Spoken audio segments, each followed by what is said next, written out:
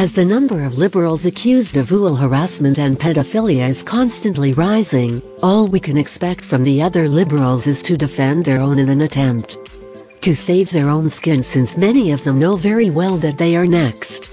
A week passed since the several UL harassment allegations against Republican John Conyers me. And not a minute more before House Minority Leader Nancy Pelosi stood up to his defense.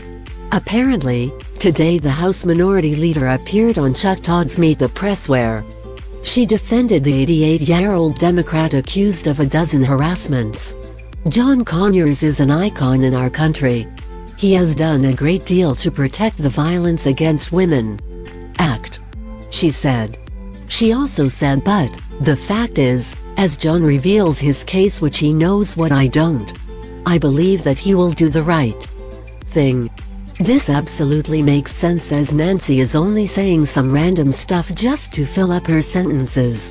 After Chuck Todd asked her whether it is the right thing for Conyers to resign, she said, "He will do the right thing in terms of what he knows about his situation, that he is entitled to due process, but women are entitled to due process as well."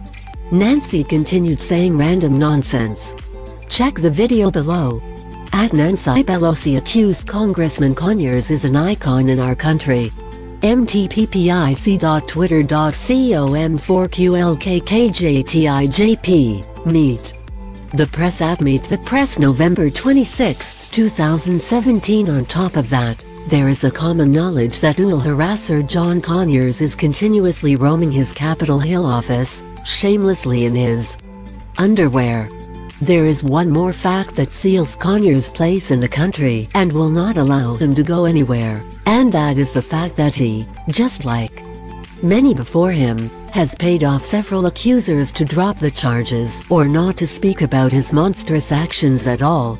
Today's reminder: pic.twitter.com/6biter, Wapos Callum Borkers Lies.